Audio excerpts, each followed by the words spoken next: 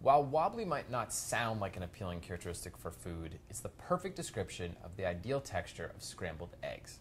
A quick blast of heat turns lightly beaten eggs from a runny liquid into a wobbly semi-solid, capable of holding its shape on the plate. While most cooks focus on the role played by heat in changing the viscosity of the eggs, it turns out that the supporting ingredients, especially fat, are nearly as important to make this transformation happen successfully. Before we get into making scrambled eggs, let's review some basic egg science. In raw eggs, globular protein strands are tangled and interspersed with water molecules. Now, heat causes the protein strands to align and bond together into a mesh-like network, creating a lattice gel that traps some of the water in the eggs. This network gives cooked eggs their structure and allows a liquid to transform into a semi-solid that you can pick up with a fork. How much heat is applied will affect how tightly these strands bond together, and in the end determine the final viscosity of the dish. With just the right heat level, the eggs will be set but a bit wobbly. Too much heat and they'll be completely firm and dry. Whether making scrambled eggs, an omelet, or even creme brulee, eggs can be tricky because changes in temperature have a huge effect on viscosity. There's a very fine line between underset, perfectly set, and curdled. Luckily, in the kitchen, we can add ingredients to the eggs that will buy a little bit more leeway. Fat is especially important because it slows down the coagulation process, that network that's forming. It keeps the protein strands from bonding too tightly. So this softer, looser lattice network also does a better job of holding onto moisture. It doesn't squeeze it out. So the eggs turn out tender and moist.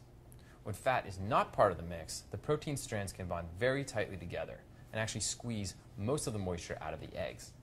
This is why overcooked eggs are often weeping, and I have a plate of scrambled eggs to demonstrate this weeping.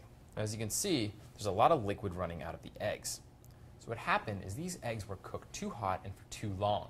That protein network squeezed really tightly together, and you can see the moisture that is escaping. There are two likely sources of fat in most egg recipes: butter and liquid dairy such as milk or cream. Let's start by looking at butter and its role in a perfect French omelet. Now, in our recipe, we add small cubes of frozen butter, as you can see here, to the eggs before they go into the pan. The fat in the butter slowly melts during cooking, coats the egg proteins, and produces an omelet that is tender but set. So to demonstrate this, I've cooked two omelets. One is just eggs and salt. For the second omelet, I've added a half tablespoon of butter, cut into tiny cubes and frozen so that it will melt slowly to the eggs and salt. Each omelet was cooked the same way until just set. I have two 2-pound lead fishing sinkers. Now, this is not the common use for them. What I'm going to do is place one sinker on each omelet. We're going to see how sturdy they are. This is the omelet that's just eggs and salt. See if I can get it to balance. Okay. So as you can see, it's really sturdy. Now the second sinker goes on these eggs. And that's easy to set up because it flattens so much. This omelet is so tender and delicate that it can't support the weight, which is a good thing. I'd rather eat a tender, delicate omelet than one that is tough enough to support a lead weight. Now, when making scrambled eggs, most recipes will add some water or dairy to the eggs. That's because you need a lot of steam to create really fluffy eggs.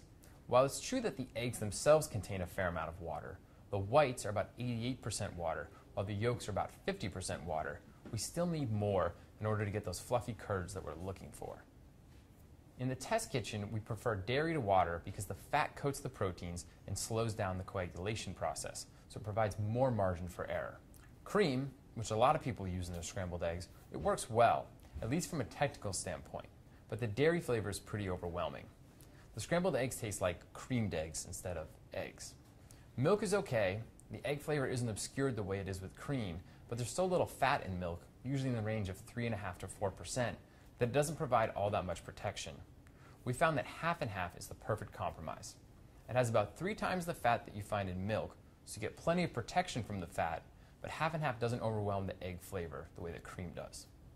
Plus, we found an easy way to boost the egg flavor. We actually add a couple of extra yolks to the mix. And to be precise, we're using 2 extra yolks for 8 whole eggs. So I'm going to add those now.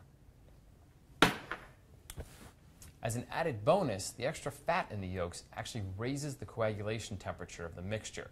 What that means is it's going to take more heat and more time to cook the eggs. This helps prevent overcooking. Many recipes suggest that whipping the eggs very violently before scrambling them is key. We've actually found the opposite to be true. Overbeating can actually cause premature coagulation of the egg proteins, simply by physical manipulation. Now, when overbeaten egg whites are cooked, they turn out tough instead of tender. You do, however, need to start with uniform eggs. You don't want any blobs of yolks or white in the mix. But for that, we're just going to use a fork to whip the eggs instead of a whip. But a fork is a lot more gentle. It's going to provide us a nice smooth yellow color throughout, but without overbeating the eggs. So I'm going to add my half and half. And that's 1/4 cup.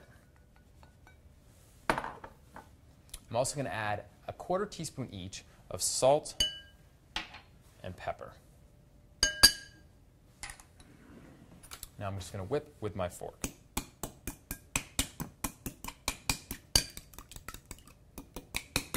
I like to puncture the yolks beforehand. It makes them easier to incorporate.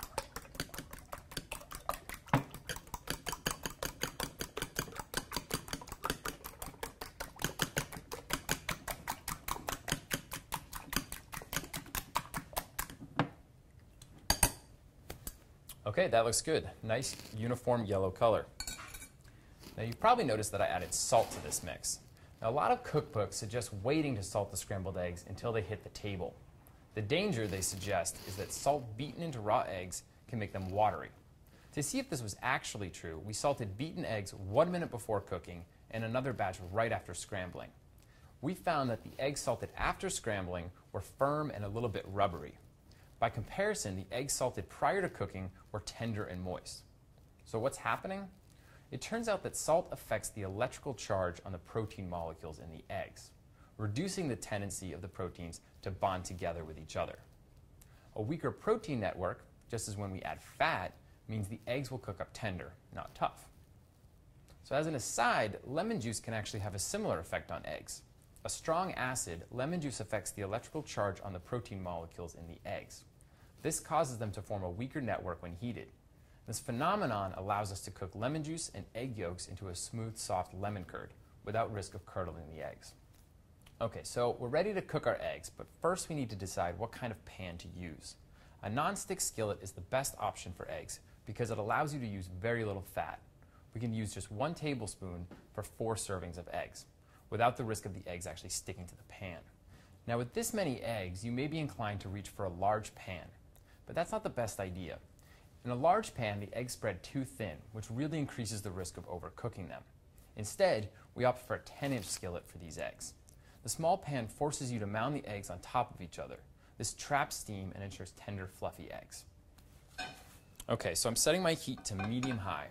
Now if we use lower heat, which you see in a lot of classic French recipes, the pan isn't hot enough to generate enough steam to make those puffy curds that we like. I'm going to also add a tablespoon of butter to the skillet.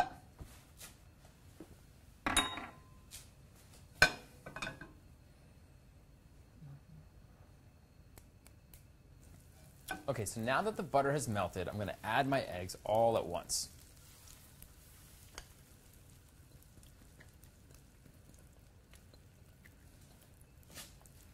I'm going to use my wide spatula, and I'm going to constantly scrape along the bottom and sides of the pan to form really large curds.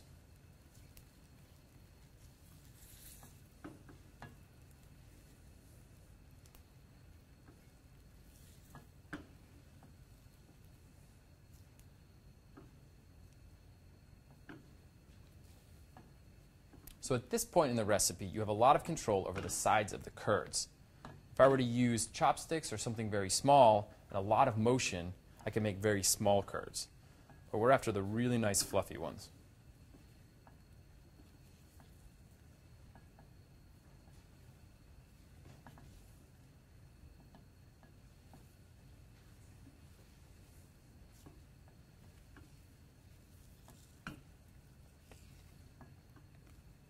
So as you can see, the eggs are trapping a lot of that steam generated from the medium-high heat.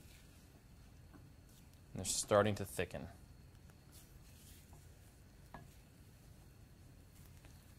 Now, as soon as my spatula leaves a trail on the bottom of the pan that doesn't fully fill in, I'm going to drop the heat down to low, and that's happening right now. So we've already gotten lots of steam into our eggs, and at this point we just want to be as gentle as possible. So I'm folding them over, making sure to retain those nice big curds.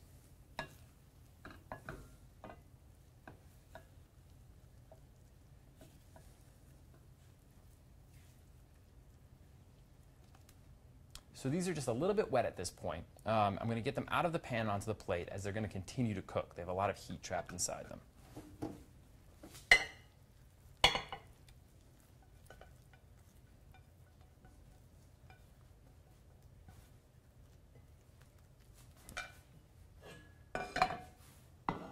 All right, so there we go. Nice wobbly plate.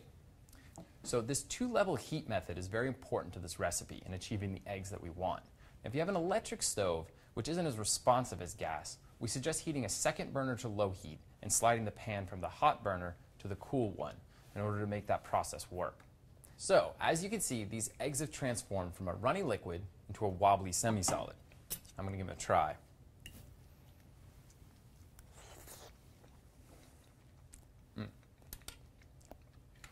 They're really well seasoned because we have that salt in from the very beginning. They're really tender and fluffy. And as you can see, there's no weeping on the plate. So, there you go. That's all the tricks to perfect scrambled eggs every time.